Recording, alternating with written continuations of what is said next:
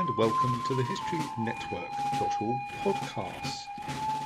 If you'd like to become a patron of the podcast, we would love you to.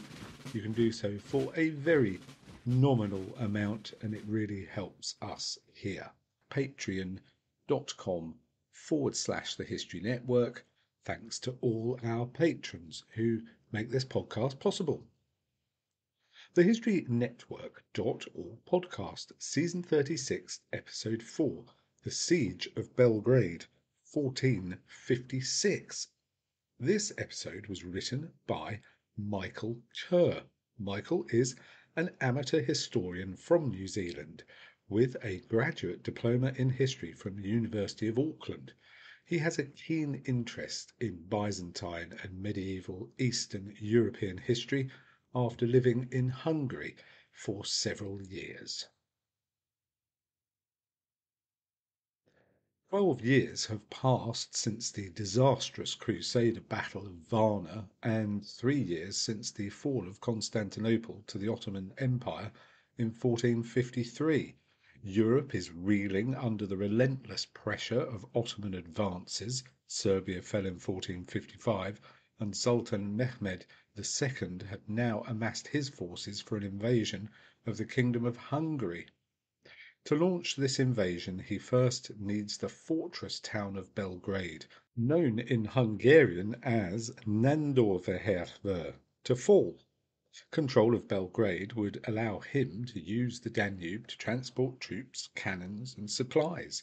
Despite Ottoman supremacy and widespread European ambivalence, not everyone was cowed.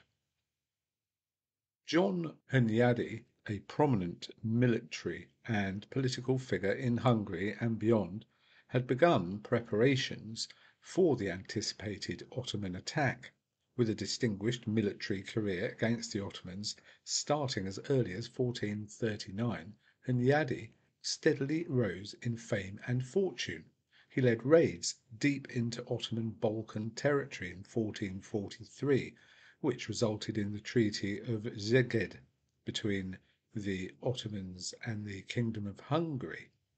However, King Ladislaus of Hungary reneged on the treaty a month later, having completed preparations for another crusade against the Ottomans.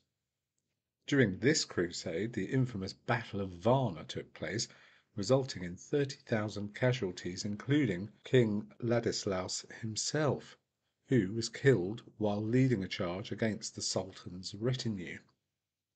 Hunyadi, fighting alongside his mercenaries, narrowly escaped but was imprisoned by Vlad Dracul, who saw him as insurance against Ottoman attack or a source of ransom.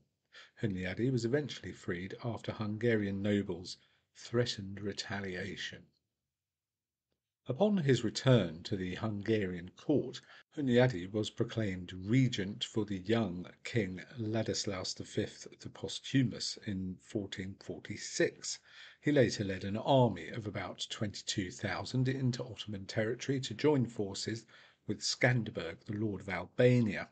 However, Sultan Murad II intercepted them at the Battle of Kosovo, defeating them in a 3-day conflict that resulted in around 17,000 Hungarian, Wallachian, and mercenary casualties.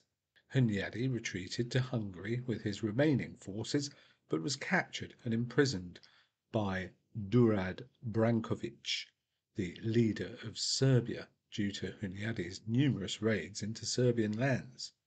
At this time, Serbia was an Ottoman vassal.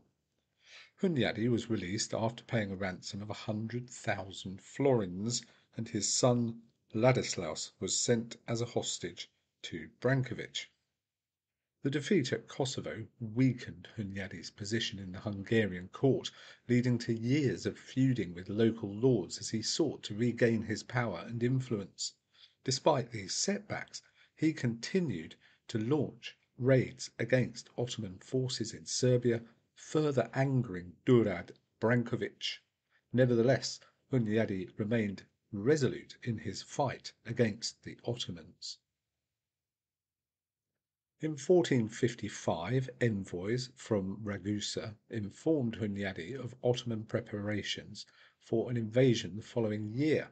In response, Hunyadi sought assistance from the papal legate and financed the recruitment of 5,000 mercenaries. He dispatched these troops to the Belgrade fortress under the command of his brother-in-law, Michael Zilagyi, the fortress's captain. A year after Constantinople fell, Pope Calixtus III sent Giovanni da Capistrano, a 70-year-old Italian Franciscan friar, to Germany and Hungary to preach for a crusade against the Ottomans. Capistrano, renowned for his organizational skills and powerful oratory, managed to rally 25,000 people for the upcoming crusade. While many of these were inexperienced peasants armed with hoes and scythes, there was also a significant contingent of trained knights and men-at-arms.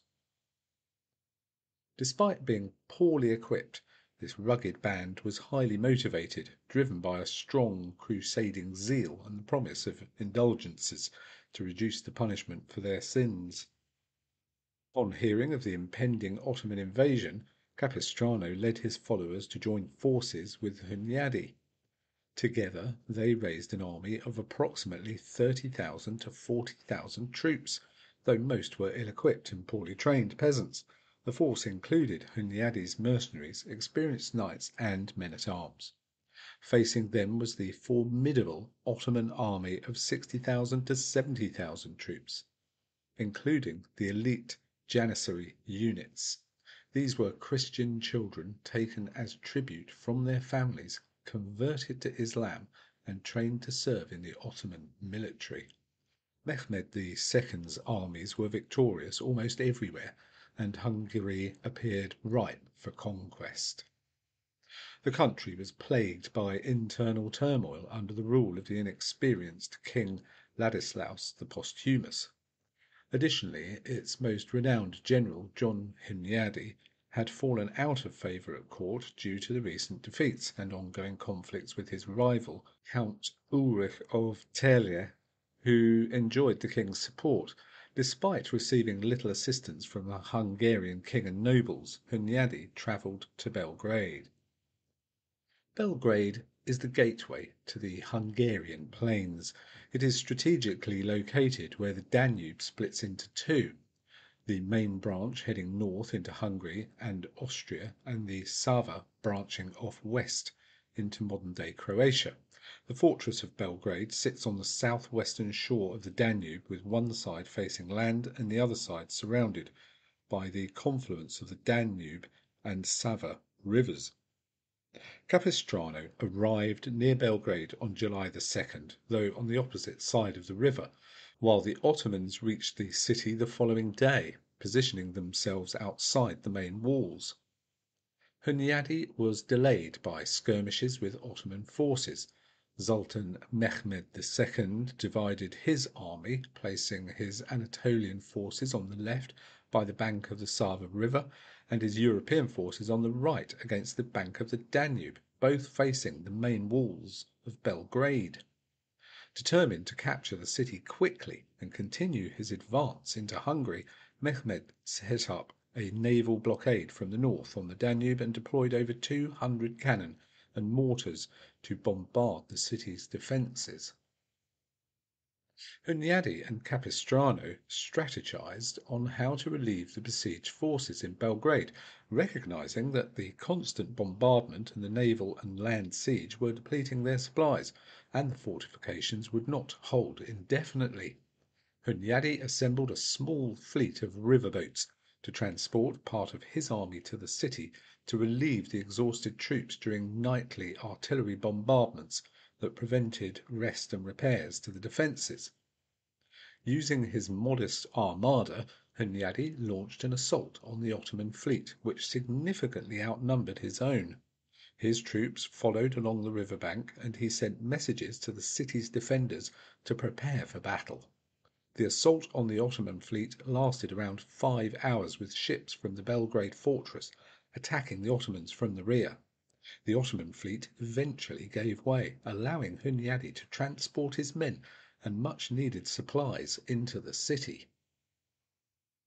Despite the setback with his fleet, which broke the siege and allowed the defenders a lifeline for supplies and reinforcements, Mehmed continued his bombardment.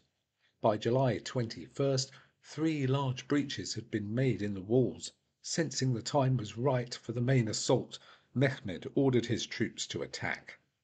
The defenders anticipated this and lined up in the breaches created by the Ottoman artillery. Although they repelled several attacks, the Janissaries eventually forced the defenders back into the city, slowly advancing towards the inner keep. As Ottoman forces swarmed in, pushing the defenders further back, they made a critical error by failing to clear the outer walls of Hungarian defenders. These defenders then attacked the Ottomans from the rear, setting tarred wood and other flammable materials on fire, creating a barrier between the Ottoman forces inside the city and those outside the walls. The Ottoman forces within the city became surrounded and cut off.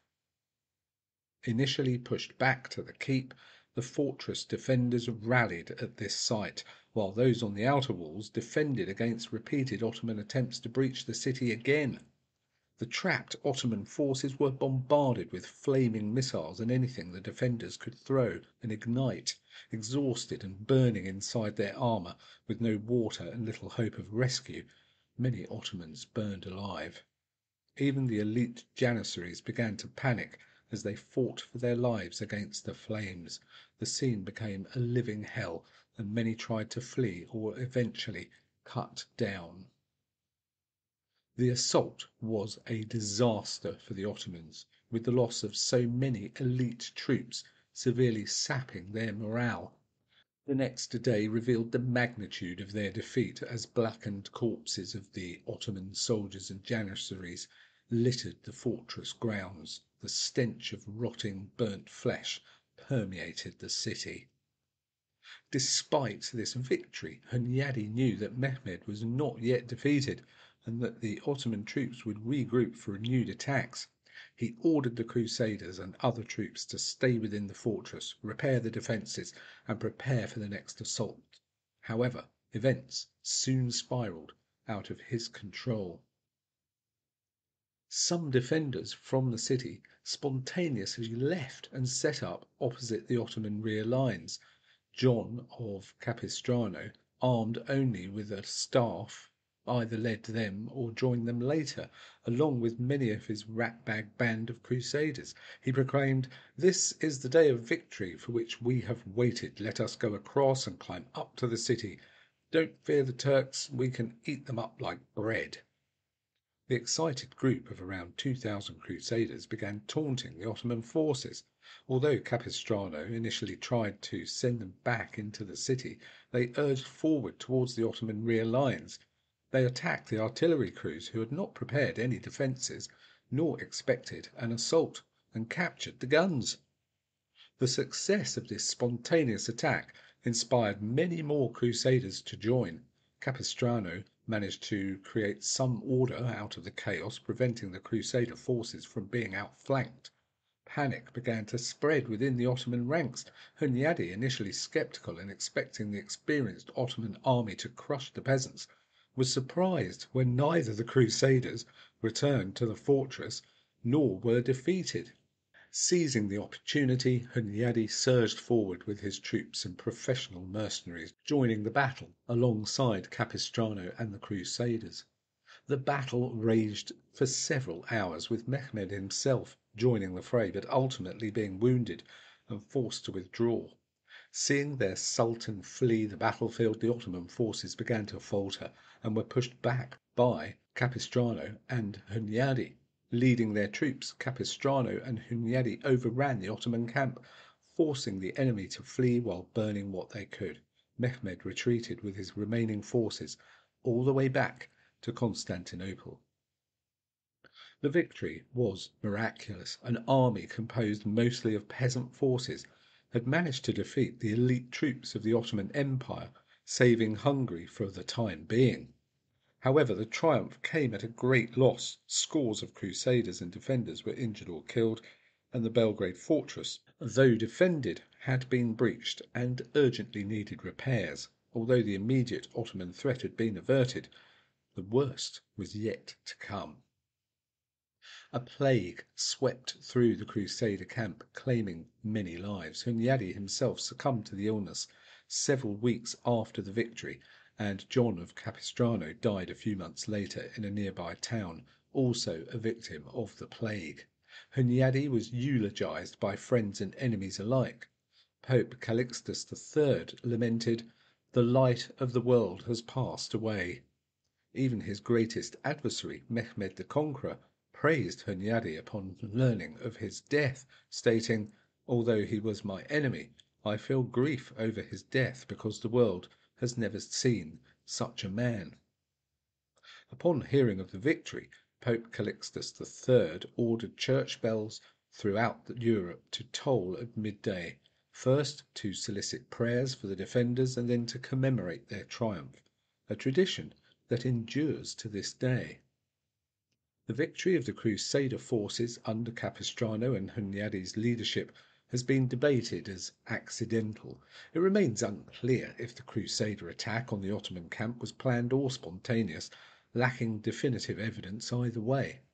It seems unlikely that Hunyadi would risk such a bold manoeuvre given his years of experience fighting the Ottomans, which could have easily led to the annihilation of the Crusader forces. Capistrano, initially attempting to bring the Crusaders back to the fortress, found events escalating beyond his control.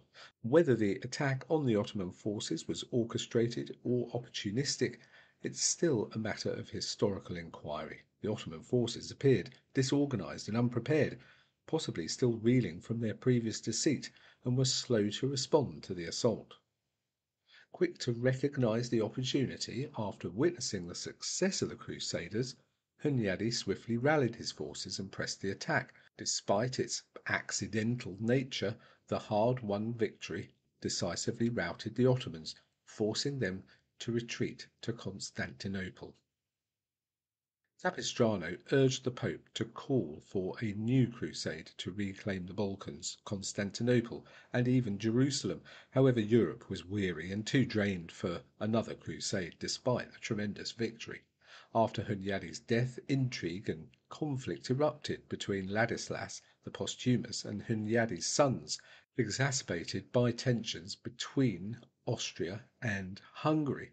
King Ladislaus returned to Hungary after initially seeking refuge in Austria during the Ottoman attack.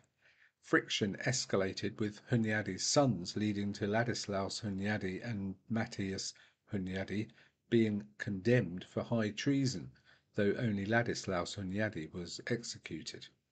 The captain of Belgrade fortress during the battle, Michael Szilágyi, rebelled against the king in protest, sparking civil war among lords loyal to King Ladislaus and those loyal to the Hunyadi family. Subsequently, King Ladislaus took young Matthias Hunyadi to Prague, where he unexpectedly died, speculated to be by poison. Matthias Hunyadi later ascended to the throne of Hungary and became one of its greatest rulers, reigning for over 32 years and remaining a beloved figure in Hungarian folklore and literature to this day.